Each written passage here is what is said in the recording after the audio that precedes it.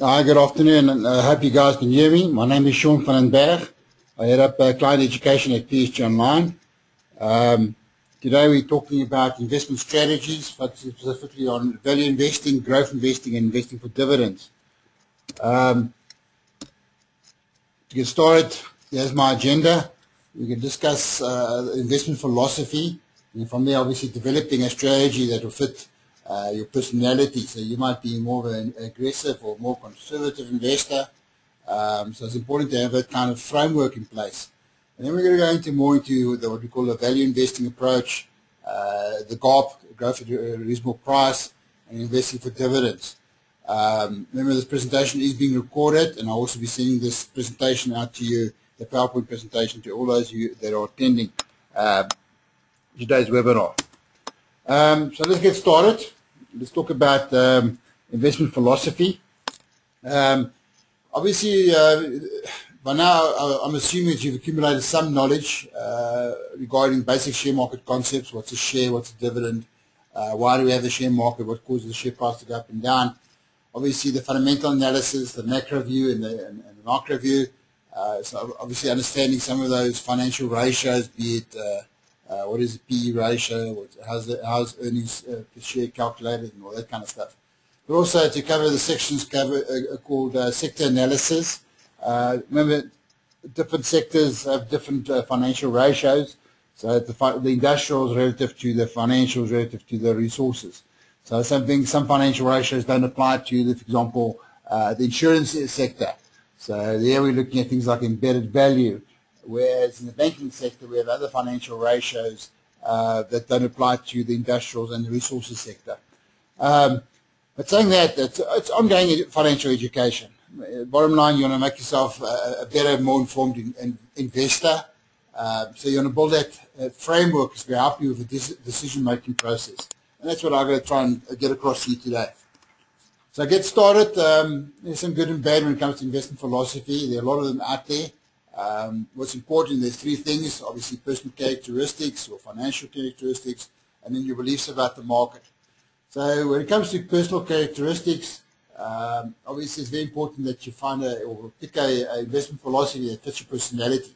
Because if you don't, you're destined to abandon them, especially when you're feeling some personal discomfort regarding your share portfolio. So fitting your personality is very, very important. Some of us are a bit more conservative, some of us are more aggressive, some of us are moderate. Also, one of the things that you need to look at, so patience is a virtue. Obviously, most of us lack it. But obviously, some strategies, investment strategies, require more patience than others.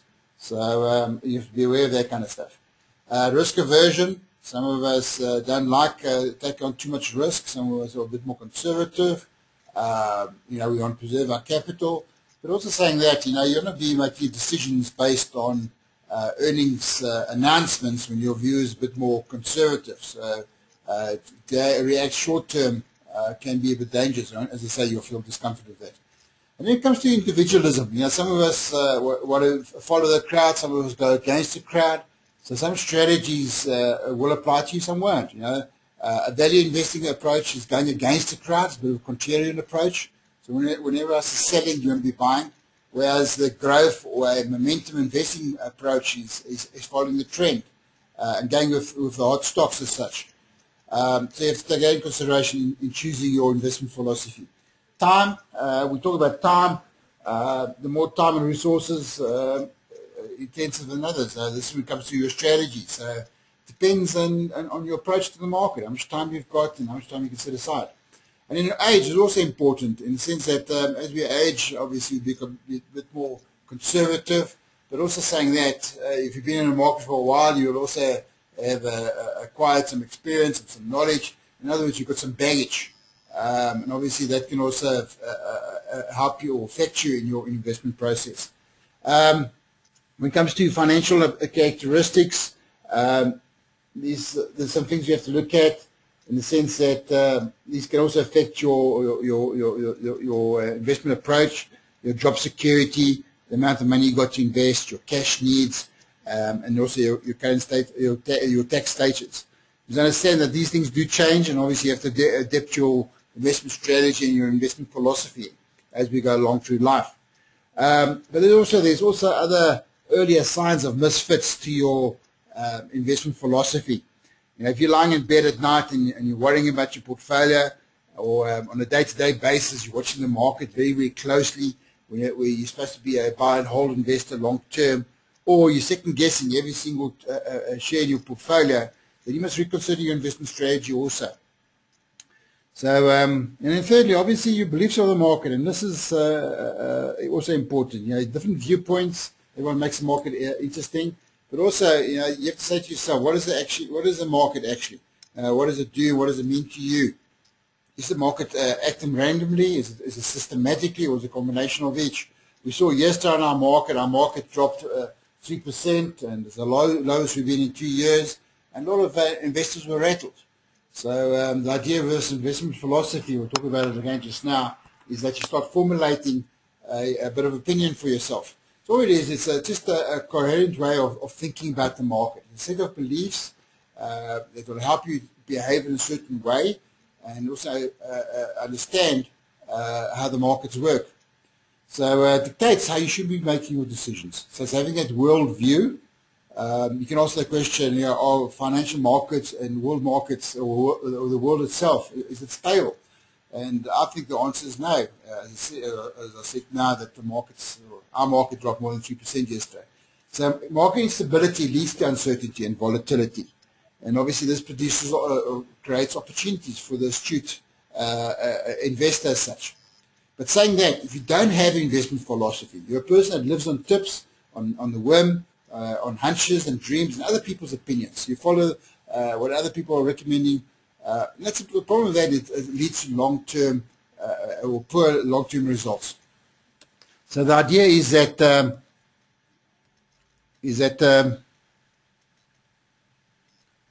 good. Some guys are working. Yep. Okay, I'm glad the guys are hearing. So just as the questions come along, I'll be answering most of the questions when we get to the end of the presentation. Just remember, the presentation will be sent out to you guys with the recording also. Okay, so just getting back to what I said now, no philosophy, obviously it will lead to poor results. So the idea is that it's all very well having this investment philosophy, but you must also combine it with discipline and patience. That's your temperament in the market as an investor. It comes back to what I said just now, your personality. Some of us don't like being investors. We're a bit more short-term. We prefer being a trader. So remember, today we're focusing on the investment side of things. So it's like having a good diet. It only works if it's sensible over the long haul and you stick to it. Okay, so there's that discipline aspect. Yeah.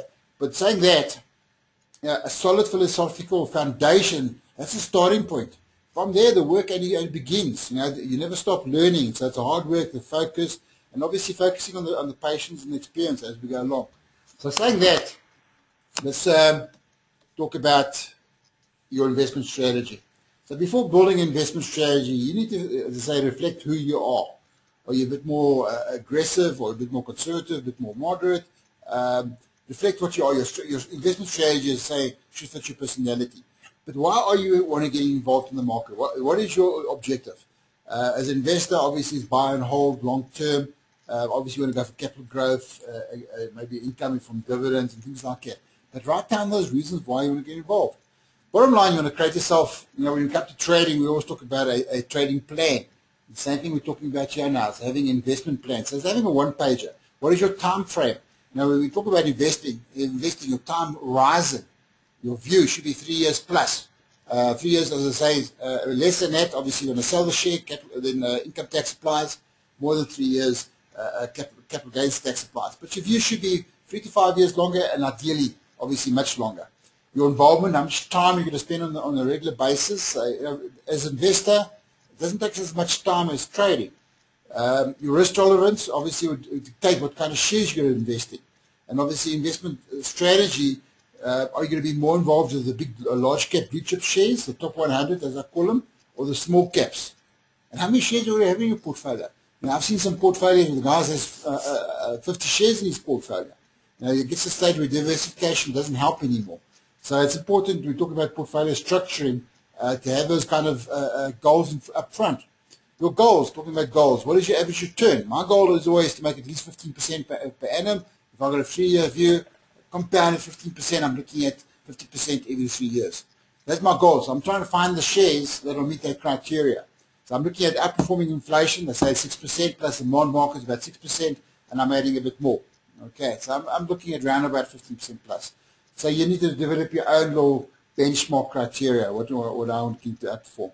But also, when would you sell? What will make you sell a share in your portfolio? I remember in my portfolio, at Altec in my portfolio for many, many years, and I liked them. They were high dividend payers. I liked the annuity income aspect, but they weren't performing. Eventually, I had to make a decision, and I sold them. I got out of the share.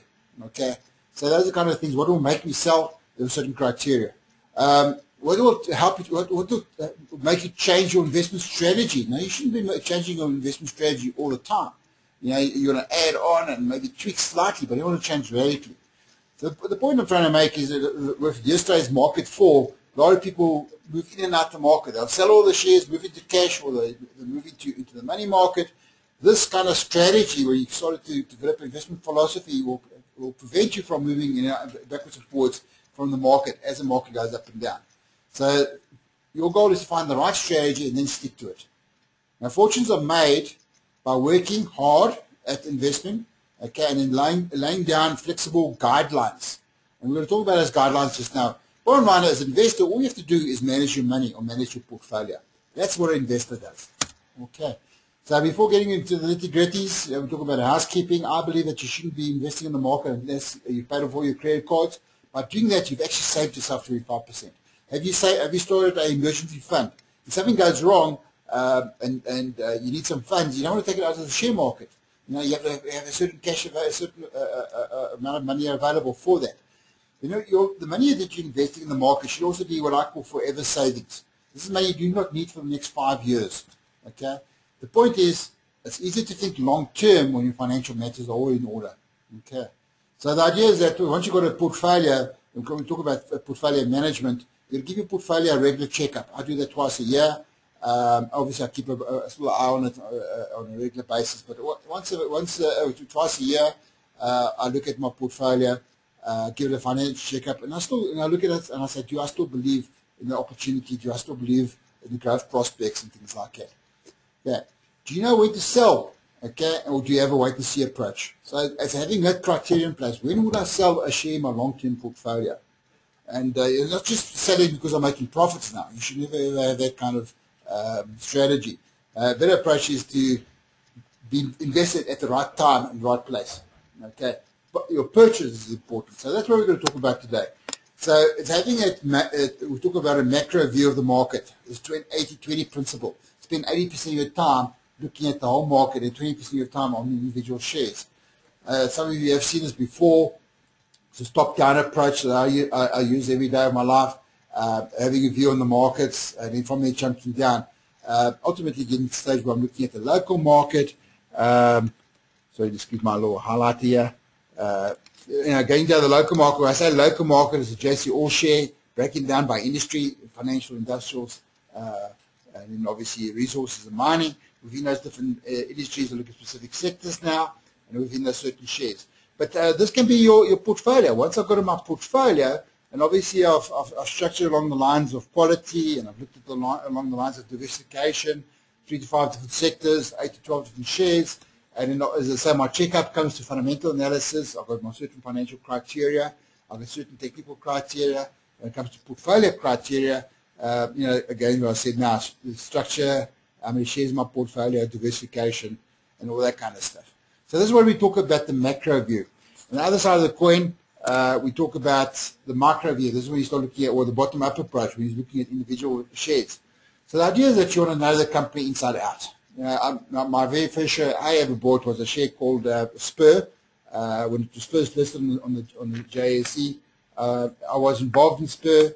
I enjoyed. I was a Spur manager. I managed 5 Spurs, so I got to know the business very well. Obviously, over the period of time, Panarottis came on board, and John Dory's and things like that. But I got to know the company very well. But people think of Spur, they think about the share. So they don't think about the underlying business. So they're thinking about something intangible, the share price going up and down. Remember, a share, you as a shareholder or a part owner, although it might be a small percentage of an actual business. Okay, think of it this way. If you're a Pick n Pay shareholder, you and Raymond Ackerman, the founder of Pick n Pay, his whole family, will share in the spoils of the company. So even though that Raymond Ackerman and his family might own more, your share still counts. You know, they'll still elicit a vote from you when it comes to important decisions, especially electing the board of directors and things like that. So that's one side of the coin, obviously your rights as a shareholder, but also every time a shopper buys groceries or buys a set of towels or even a television, a tiny fraction of that profit from that sale will ultimately come to you. Think about it that way. So the fate of the business, okay, of each share is tied up with the underlying business. So your goal, as I say, is to get and stay familiar with the companies that you own in your portfolio. Okay, so it comes down to three things. You know, if we talk about quality, price, and value. So in past webinars, we have discussed all these various measures. And we'll be discussing again the tools available on the PSGOn website. It's a big time saver. So yes, in the past we discussed these measures, and we're going through them in the next slide. But bottom line, you want to ask yourself two questions. Focused on quality and price. Okay, is this a strong and growing quality company, number one? And number two, is the company share price, is the share price priced attractively? If you don't answer those questions, you might end up buying a overvalued share in a great company, or you might buy shares in a hopeless, doomed business you think it is a bargain. Okay, so it's that the two together, the quality and price, quality and value. So we're adding those together. So we look at all three aspects. So when we talk about quality, you know, obviously debt free is, you know, some people say it's important to have some debt when it's not manageable. That's a problem. So, you know, can the company pay its debt? Is it manageable? So here we look at things like interest cover. More than 3 times or less than 3 times interest cover on a large cap stock, the alarm bells or the red flag should be waving. For a small cap stock, by the way, anything that's out of the top 100 by market cap, so we talk about the top 40 and the next 60 companies, the mid caps, the top 100 companies, what we call or the top 100 as such. Their interest cover, as I say, 3 times. For a small cap, I'll go as high as 5 times. Remember, we're measuring risk now. Another thing you have to look at is cash. Cash is king. So is the company generating a lot of cash? Is the sales or is the turnover growing and earnings growing by inflation or beating inflation? Is this operating margins improving? Is the trend going up? Is the management smart? Are they executing well? So we can see that you know, the management of, you know, you can look at the board of directors, the pedigree, who are they, and things like that. But also you can see these guys are keeping up with developments and things like that. It's a bit more qualitative management, a bit difficult to measure that. But the bottom line, I always say to myself, is a company generating value for shareholders? And you can see that by the share price going up and obviously the company paying out dividends. Okay. And you want to see a company that's well positioned in beating its competitors. We'll talk some examples just now. So when it comes to price, we've looked at a number of measures. The ones that we look at most of the time is things like price earnings ratios, which compares the share price to its earnings per share. At PSG, we like to use a ratio called the PEG ratio, which compares the PE to the company's expected or forecast earnings growth rate over the next 5 years. So we'll go into more detail just now. So once you've gone through all these little numbers as such, you'll have a better understanding of, number one, of the company's quality. When we talk about quality, we talk about safety, the consistency. The company is not so volatile in its earnings, and it's got sustainable earnings, and you can start measuring or anticipating what's going to happen. So that's why I talk about quality. So you can make a better, you'll be in a situation where you can make a better judgment call. Does this company offer value? So, and this is where the tools on the website come in handy. So you want to focus on undervalued or quality stocks. I like to combine it together, undervalued and quality. But you'll be foolish just to focus on rapidly growing shares. Okay? So you must understand there's a thing called momentum investing, where the guys are going with the shares are flying through the roof. They're buying to that. Obviously, the cliche is the trend your friend. If the share is going through the roof, it will carry on going through the roof.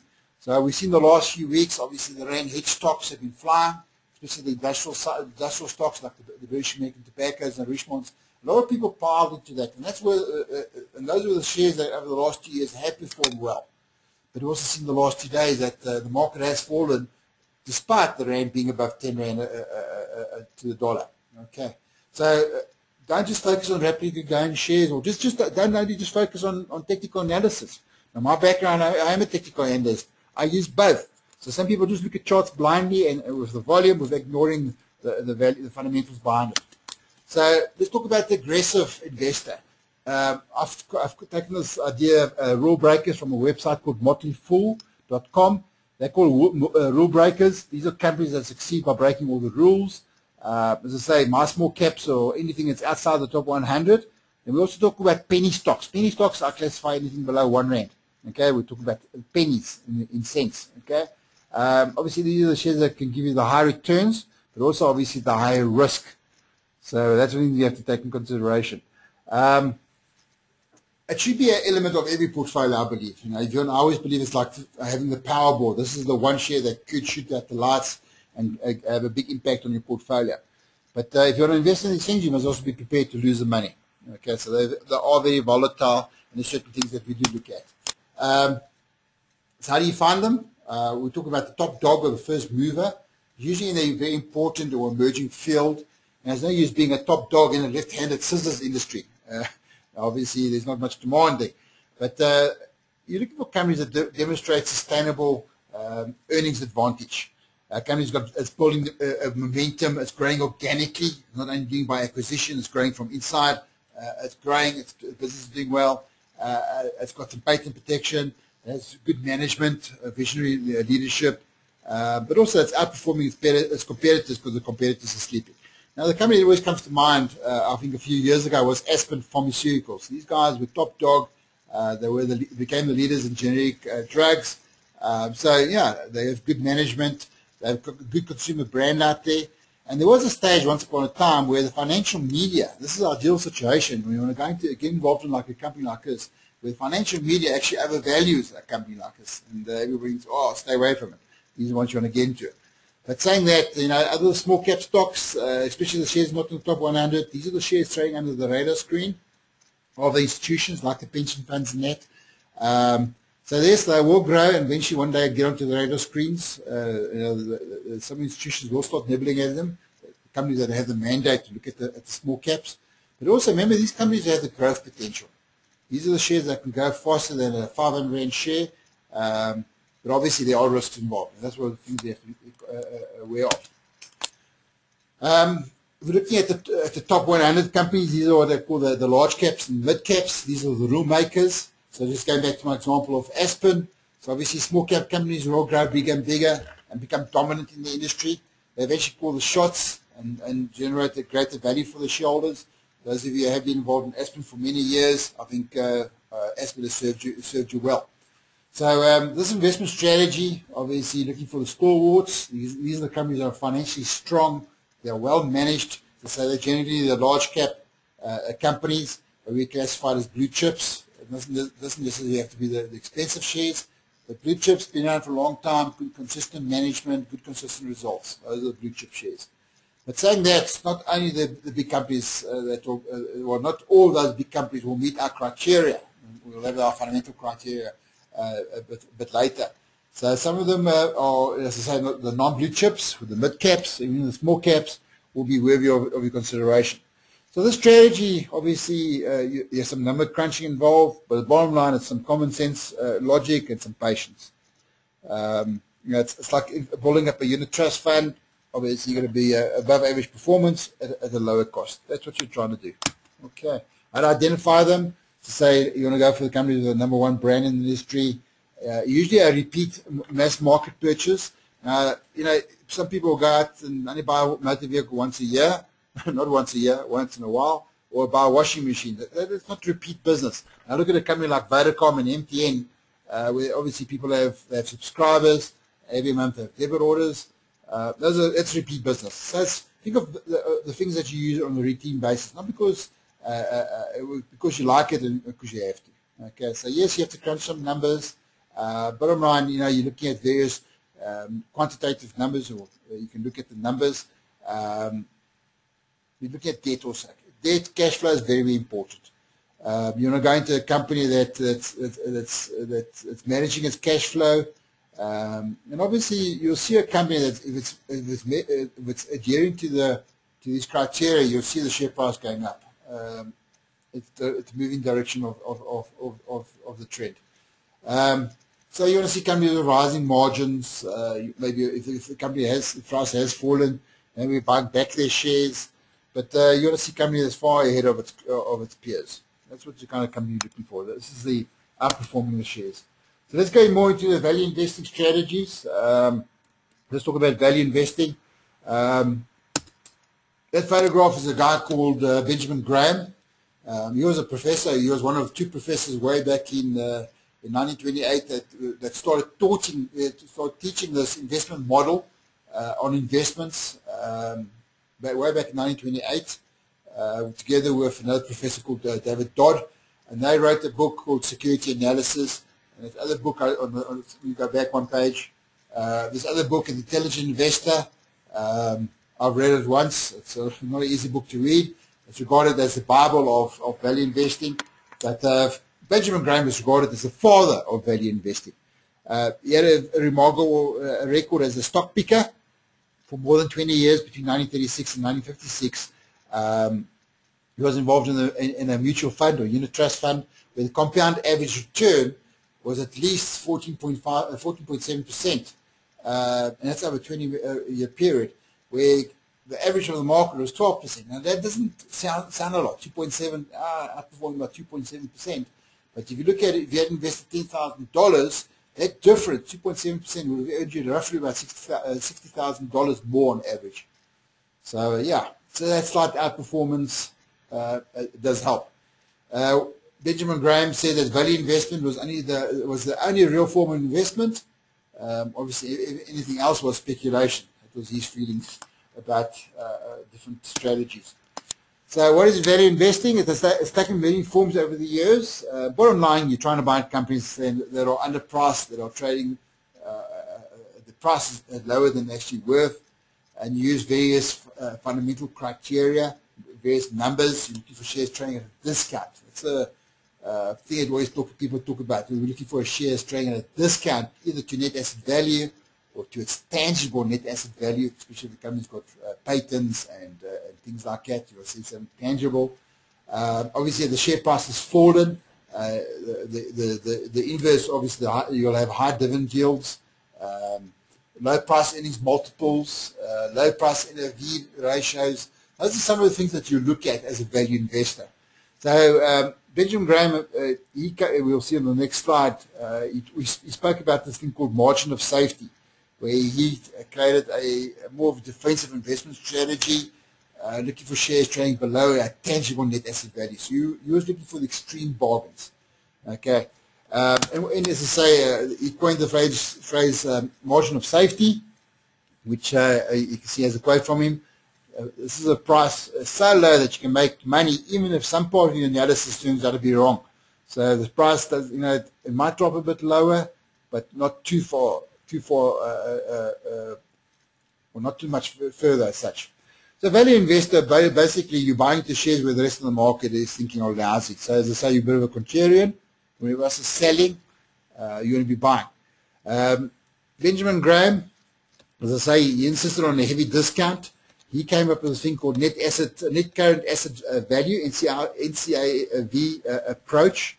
And instead of looking for shares trading below the NAV, he went one step further. He looked for companies that, if the company are going to liquidation tomorrow, okay, what will it be worth? So you looked at only current assets, things like cash, your stocks, and your debtors, things that you can be converting to cash straight away. So you excluded things like assets like buildings, and obviously subtracted long-term and short-term liabilities. So say he was looking for heavy discounts, he was looking for shares trading at 2/3 or less of the net current assets. In other words, price to NACV was about a 6% discount. Now, all my years with PSG, every time I look at this, I try and find the examples, I still have never in 13 years found a share trading like this. So obviously this was applied way back in 1926. I don't find shares that trade at such a big heavy discount. The problem with this, most of these companies will go private or will be bought up by management. That's one of the disadvantages of value investing. There are common mistakes or misconceptions of value investing. Some people think value investing is just buying things at a discount, where they do not consider things like the quality of the business or growth, which is not very true. You want to bring that into consideration also. Same applies to growth investing, we'll talk about in the next section, where growth investing, the perception is we're just buying into quality companies with high growth rates, and we ignore price, NAV, and things like PE ratios. No, it's a bit of both. Warren Buffett believed that growth investing and value investing was the same thing. They joined at the hip. But the main focus of value investing, as I say, looking for shares that are trading less than the intrinsic value. Okay, intrinsic value you can loosely compare to your net asset value. The problem with that, there's no real correct intrinsic value. You'll have two people looking at the same share with the same information, and you'll have two different values in the company. So that's where the challenge comes in. How do you know what is the company's value? And that's where we use various estimates. We look at the price NAV, we look at ROE, PE multiples, and things like that to help us decide what shares to buy. So it's pretty us into that ballpark. Okay. So value investors, all you've got to be looking at, we're looking for shares that are undervalued. The market has sold them off, but also saying that the price movements, the share might be trading low, but the fundamentals don't really agree with it. And that creates opportunity for the investor, especially when prices are deflated. So as I mentioned just now, with the problems of value investing, that they are subject to management buyouts. The company can take it private. But also, people might say, "Whoa, it's a lot of homework to do. It's a lot of financial documents I have to read through, very labor intensive." But saying that, on our website, there's tools that help you sift through the criteria to focus on certain shares. So these are just some of the examples or some of the disadvantages of value investing. You need a lot of patience with this approach, in the sense that you want to buy shares that are undervalued, and you have to wait for the rest of the market to cotton on to the idea that there's value. And obviously, the market forces eventually push the price up, and you obviously make a profit. So yes, just be aware of those pitfalls. Okay. On our website, we have a thing called the Value Investor. If you click on Research and then Search, you can actually click on 3 different buttons here. It automatically spits out a list for you. What I did in this example, I used the drop downs and focused just purely on price NAV below 1. Okay, or less than or equal to 1. In other words, I'm looking for shares trading at NAV, at net asset value, okay, or at a discount. That was my first criteria. Then I clicked on and, so I'm adding more criteria.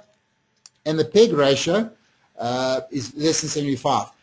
On our legend here, anything below 75 will be colored green. Hence, this little list here. You can see this is done 2 days ago. You can see there wasn't much of a list that your shares were undervalued. Obviously, yesterday's performance might have brought some more shares into the list. Our market is not cheap right now. A lot of our shares are fairly valued, which is where you see the colored yellow. So by combining 2 criteria also, it obviously makes the list a bit smaller. So you can see that some of these shares here, Anglo American, for example, is trading at a 20% discount. And things like shares like Morvest is trading at a 60% discount. So you don't just go blindly on that. So what I like to do also, that was the third criteria, was look at quality ratings. So quality rating, if you click on the little tab here, I'm looking for shares that have a quality rating above 70. So I'm looking at bringing a bit more consistency into it. And all those shares do meet that criteria. Okay. So if I look at Anglo American, all of us know Anglo American. What I've done now, if I go back again, I've clicked on the link, AGL. It takes me through to company analysis. So this is like a 2-page document, tells you the nature of the business, comments more on the company's results. Remember, this was written on the 19th of February, based on the December results. So obviously, end of this month is the interim results. In 3 months from now, we can expect the results. But at that point in time, we gave it a buy recommendation. That was buy long term. That's when the share price was 277. Yesterday or the day before I saw this, it was 215. So imagine it's even become cheaper now since then. You can see that when we wrote this, the PEG ratio was still 89. Now we're way back to 75. So the share's getting cheaper and cheaper. Technically, you can see how this is a weekly chart. Now remember, we're talking about investing. Yes, I'm investing more fundamentals than technicals. I like to combine the 2 approaches together, what I call rational analysis. The more informed I am, the more questions I ask myself, the better decision making I can have. This is a weekly chart of Anglos. I can see it's trading below its moving averages. So yes, the trend is bearish. It's bouncing off a 66% retracement level. This is important. Can bounce from here. Might move a bit lower, but it's trading in the down channel. I can see also it's oversold. Okay, it's better than being overbought at the top of the cycle. So yes, we might have this little bounce soon off these levels. Usually if it doesn't hold the 66, it can pull all the way back to where it started from. Anything can happen with the share. But what I found interesting is, yes, the share price making new lows. The indicator is doing the opposite. It's what they call diverging. So that was interesting. It's also it's highlighting a possible turnaround soon. So yes, going a bit of against the trend. Where else is negative around resources? Might be the opportunity to start nibbling at it. This is volume price trend. You can see the price has fallen, but volume hasn't really dropped off. So it's really not really showing too much volume distribution. And this here is what I call relative strength. Relative to the whole market, JSE All Share, obviously the trend is down. We talk about market underperforming. So yes, this is a share that it might turn around soon, but this is a share you might add on to your watch list. So this is the approach you're going to start using, fundamentals and technicals together. Some different investment principles, go through this very quickly. Obviously, you're not following the market, you're going to follow the individual shares. Have a good idea why you want to get involved in the share. Choose shares from the best companies. When you say best, obviously quality and things like that. Stick to what you know. So I started out with Spur. I specialized in the beverage and hotel sector, and from there I went moving out. I have various criteria, a benchmark, and that will help you choose or identify the shares that are offering value. Obviously, you want to buy the share at the right price. And that's where the technicals come in. And, you know, yes, you want to have a bit of a balanced portfolio, but you have to cover all the bases. And that, yes, remember, this is a buy and hold strategy. You know, you should never ever sell a share because it's making a higher, it's trading at a higher price now. So that should not only be the reason for selling. Maybe something else has come up better, or your original decision has changed, or something has changed about the share. Then obviously you need to reconsider your investments. Okay. Warren Buffett, obviously everybody knows Warren Buffett. Benjamin Graham was Warren Buffett's mentor. There are a lot of quotes about Warren Buffett. He's the most successful investor in the world. There's a lot of books written about him. There's one of the books I read about. A lot of quotes from Warren Buffett. And this is what I think is what coins a value investor. Price is what you pay, value is what you get. So obviously you want to avoid companies that are overvalued and buy shares that are undervalued. Okay, let's move on quickly. We're running out of time before we get into questions. We talk about growth investing. So we move forward. This is a guy called Peter Lynch. He wrote a book called One Up on Wall Street, and he wrote a follow-up on that called Beating the Street. But let's talk about Peter Lynch. He managed also a fund, Fidelity. It was a big unit trust company in the States. He managed one of their funds called Magellan for many, many years, or 13 years. His average return over that 13-year period was 29%. If you're looking at the inflation at 3%, this is serious outperformance. What is also interesting that no other fund managers ever managed a fund this size. We're talking about a $14 billion fund for such a long period of time. What I found interesting about Peter Lynch was his approach. You know, he says he only bought into companies that he was familiar with, that him and his family had a positive personal experience with as a consumer. So yeah, that was an interesting approach. What I liked about it, in his book, he wrote about his approach. He says understanding the financials was secondary.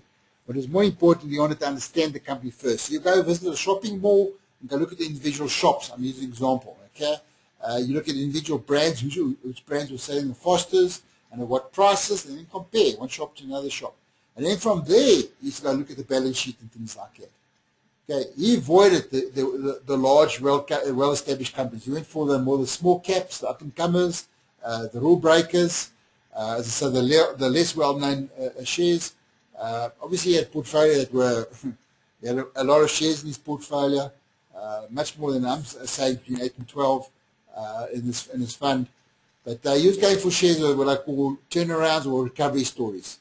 So that's where he focused on mainly. So again, very similar to a value investor. He was a bit of a contrarian. He's looking for stocks that everybody else was ignoring. But I found interesting as for this, his advice to a small private investor was, all you need to do is find 5 stocks. That's all you need, and then keep track of it. He coined the thing called the 10 bagger. Finding the share is going to give you 10 times your money. In other words, a share will give you 1,000% returns within 5 years. Now, if that's what you're looking for and you only need 5 shares, you might spend more time with this strategy. So that was his thinking behind it. He coined this phrase, a GARP. It's a bit of a hybrid, a mixture between growth and value investing. What we call GARP is growth at a reasonable price. You can look at another way is what I call sleep well at night, SWAN. So it's a combination between value and growth investing, where value investors, remember, are looking for shares that are cheap compared to the earnings and NAV. The growth investors are looking for things that are growing faster than others. So they don't do too much detailed analysis on the company. They go for the high-flying growth companies. So there's a bit of a balance between the two. Yeah, various criteria. Yes, the company must be growing. Headline earnings must be growing more than beating inflation by a nice margin. I use the example of headline earnings per share.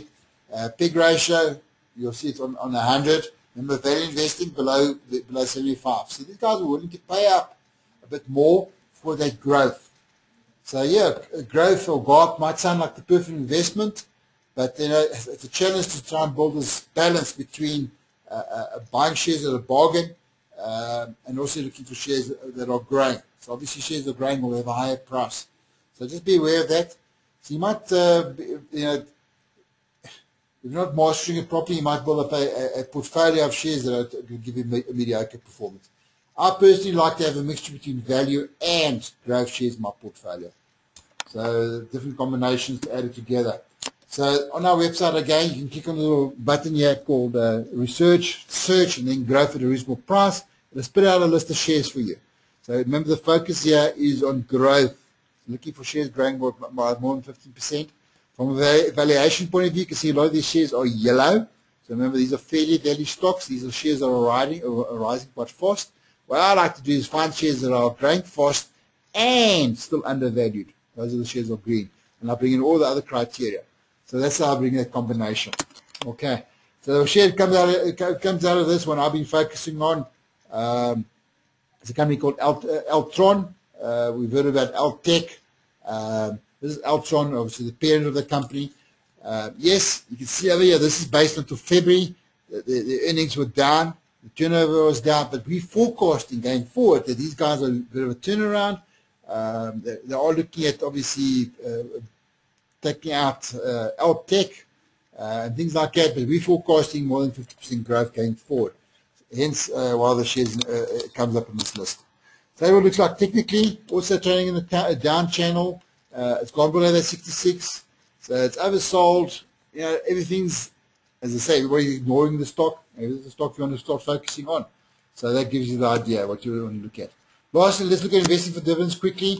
This is the most straightforward and easiest way of looking at the market.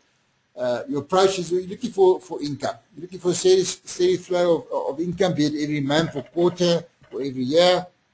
Get a bit of a combination of ordinary shares, some bonds in your portfolio, maybe some preference shares. Your goal is to look for regular payments, regular income. Okay, so obviously you can focus more on the mature companies being around for a longer period of time. They have predictable earning streams. They might not be growing by like 50% every year, but every year they might be growing about 20%, giving you that 3 or 4% dividend yield. Okay. The challenge of this, you know, don't just go about dividends alone. What about future growth? So you have to be aware of that. Company doesn't pay out all the dividends. Dividends can only be paid out of profits anyway, not out of assets. Okay. So there are risks involved in the sense that what happens if there's financial hardship. We've seen it before with Anglos. They don't pay out a dividend. Prefer to rather keep all their cash, reinvest it back into the business. Or another opportunity comes along. They don't want to lay out too much cash from borrowings and things like that. It's rather use dividends. So this is a bit of a balance. Obviously, you ought to be rewarded if the company does that. But bottom line, you still have to do your homework, look at the fundamentals, not just only the dividend yield. Okay. You want to build up a well-balanced portfolio. So I just add as another criteria when I select my shares in my portfolio. Okay, and there's various things we look at. There's two things I always look at. Again, if I can click on investing for dividends, it spits out a list of shares for me. That's under the value tab. It's going by the dividend yield. Okay. Now, for example, Bowler Metcalf is one share that I like. I've been punting about it in our newsletters and things like that. It's got a dividend yield of 4.6. Remember, anything about 2.5 to 3% is the average of the market. These guys are giving you 4.6. But you can also click on the quality tab, and that'll give you the payout ratio. Now, Bowler Metcalf, for example, pays out more than half of its earnings, its profits, in the form of dividends. Okay, obviously the younger the company, they might reinvest most of its dividends back. I remember for a long time that MTN was a growth company, and they only paid out a small percentage of their profits in the form of dividends. They've become a bit more mature, they pay out much more. But this is another way you can start choosing shares to add into your portfolio. Look for shares that pay out regular dividends, and there's growth in those dividends. So Bowler Metcalf, this is on 14th of March. It's a packaging company, mainly in the plastic side. So look at the dividend yield, 4.6%. I like it so. It's not too expensive. I believe there's opportunities. So I've been punting this in a bi-monthly newsletter called the Investor. I think I wrote about it quite a few months ago. So yeah, it's plodding along there. Again, the weekly chart, you can see it's forming a bit of a triangle. Anticipate a breakout of this soon. Above those moving averages, it is slightly overbought. Might pull back slightly, might come back, retest this long-term support trend line, as well as the 200-week moving average. Yeah, volume distribution, so a bit more of a sell-off. It's slightly underperforming the market, but you know the price hasn't dropped radically. Anticipated a bounce from that. So just a quick summary before we get into the questions. Value investing is a defensive investment approach, especially in the bear market, especially in an environment where there's a lot of uncertainty right now. We're not in the bear market, we're a bit more, we're obviously in a bull market, but these are the shares that you want to buy, nibble at, with going 4 or 5 years' time, or 3 years' time, at least giving you 50% returns. And there are quite a few that you can look at. Growth, or GARP, looking for shares that are the high growth shares, a bit more of the momentum investment approach. That's what the trend has been on the market for the last 2 years, especially the RAM hedge stocks. Those are the ones you've been focusing on. And investing for dividends, obviously a bit more of a mature, well-established companies that could be paying out substantial and regular dividends. Okay. A quick summary. You need to develop your own style of investing. Okay, I've been trying to highlight it for you. You want to match your investment strategy to your personality. And my approach to the market is, yes, I combine fundamentals and technicals together as what I call rational analysis. Okay, and the fundamentals, I look at value, growth, and dividends, a bit of a fruit salad approach to the market, and I also bring in the technicals. So I try and find shares that are in a bullish trend, they are a bit of a bottom of the cycle, and outperforming the market. Those are the shares that you're looking at that will be in your portfolio eventually. Obviously, right now, it's the opposite. They might be in a bearish trend. Yes, some of them might be oversold right now, and some of them might be underperforming. So a bit of a contrast there, doing the opposite. But those are the things ultimately you'll be focusing on. Okay. So quickly summary before I get into the questions. Those of you that haven't got a trading account with us yet, can visit us. I always joke and I say, you know what does PHG stand for? So it's profits are great and people so good. So come test us out. Those of you that don't know what I'm talking about regarding all these fundamentals, we have online tutorials, goes into more detail, macro and micro, as well as all the technicals I've been talking about. There's the equity simulator where you can test these ideas in a risk-free environment, and I've been highlighting the research tools available for you. There's the fundamental tools available on our website.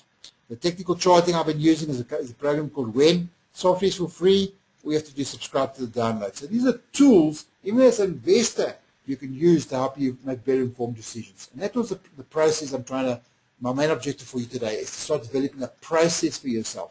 Now we talk about as a trader, you want to have a trading plan and a game plan for the day. The same thing as an investor. Have a plan, have a strategy. Okay.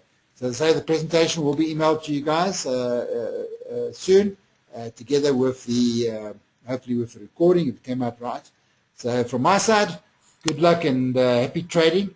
There's my contact details, and let's see what kind of questions we have here before we close off. Okay.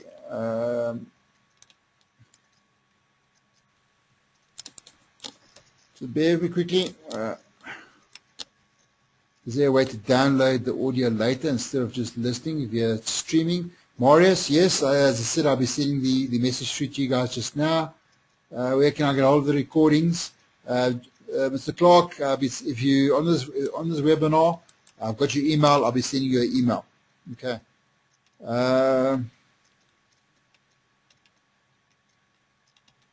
Okay, there's just a lot of questions, guys, answering me yesterday. Eventually, could hear me. I was panicking earlier on about the audio. Where can I get a hold of the recordings? What is the website? Jean-Luc, what website are you referring to? This is Jean-Luc Quirch. I'm not 100% sure there. Jean-Claude, here is the market too expensive to buy now, or should I wait? This is for Jan Yuri Furi. As I said, I did a scan a day or so ago on the value side. The list was very small. There's not many shares that are cheap right now. Majority of the shares are what I call fairly valued. So, yeah, there's obviously a lot of volatility, especially in the rand right now. We're talking about it this morning, where John Marcus, the Reserve Bank governor, says it's not so much the level of the rand, it's more the volatility that's creating headaches for everybody. One minute, I saw this morning we're at 10.25. Within like an hour period, we're trading at 9.95. Now, 30 cents doesn't sound a lot, but when it comes to currency trading and things like that, or just movement, that's hectic. You know, that's serious volatility. Okay, so to answer your question, there are opportunities, but you have to do your homework. Okay, what are your top 50 shares at the moment? I'm not so much into the top 50s right now. I mean, we're looking at more of the small caps. This is a question from Christopher Mills. Christopher, I've been looking at things like KG Media. There's been a lot of speculation about KG Media for a while. I like that's a media company that's more involved in radio advertising and quite a few radio stations. And I just got involved in Juta, which is the textbook side. Some market rumors are going around there. So the share price jumped up a lot. I think it was Monday. I like KG Media. I like Bokov. If I look at the top 50 or the top 100 companies, there'll be a lot of the industrial rand hedge stocks, but they are trading in overbought territory and they are had a good run, so they might be pulling back. On my CFD trading, and I'm digressing a bit, we put out a daily stockbroker. Yesterday I put out a recommendation on Woolies. A lot of the retailers have fallen a lot. They are trading near their 61% Fibonacci retracement levels, anticipated bounce from here soon. This morning we put one out in Barlow's. We missed it by 4 cents. I still like the property shares, the Growth Points and the Redefines. I think there might be a rebound there. But obviously these are more from a trading point of view. Investment, I've always liked Invicta. I know Invicta's just come out with a trading statement. We anticipate their earnings to be more than 25% higher. I've had Invicta in my portfolio for many, many years. Great company, but not cheap right now. So, Christopher, I hope that gave you some ideas. Okay.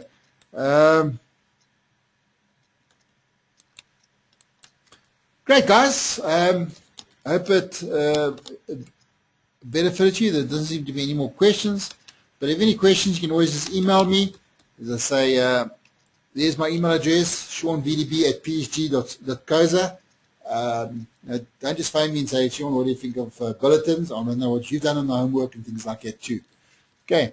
So, guys, thanks for for the opportunity. And hope you've enjoyed the webinar. Hope it was beneficial. And as I said, I will be sending the presentation out to you soon. Please review it. And then obviously use the tools. Put into practice what you're learning here. From my side, thank you very much. Enjoy the rest of your day. Bye-bye for now.